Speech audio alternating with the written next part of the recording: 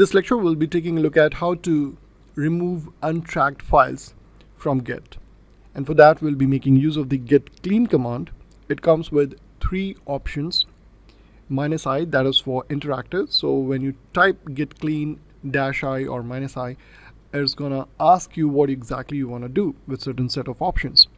-n is like it will prompt you that this is going to be removed and are you sure you want to do it?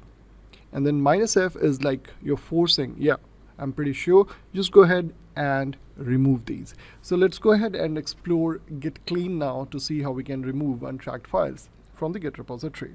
So here you can see that I've added 2 files, error.log and program.log. Now the extensions have been kept separate because these are kind of files which usually one does not commit. And that's the reason why I have given it a different extension like log files. So what we are trying to do over here is we are trying to remove these so that Git do not keeps a track of it. Okay, we'll say git clean -i.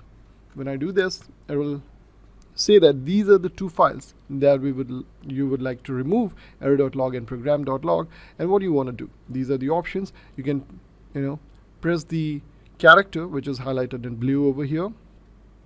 For example, I'm just going to explore other options, so I'll say quit. Now the next one that we'll be exploring is -n. So there you go. It says would remove error.log and would remove program.log if you will run git clean. And if I say git clean -f or -f, it's going to do that. And you see these files no longer exist over here in the repository. These are not going to be there. Even when the program kind of regenerates them, they won't show up over here.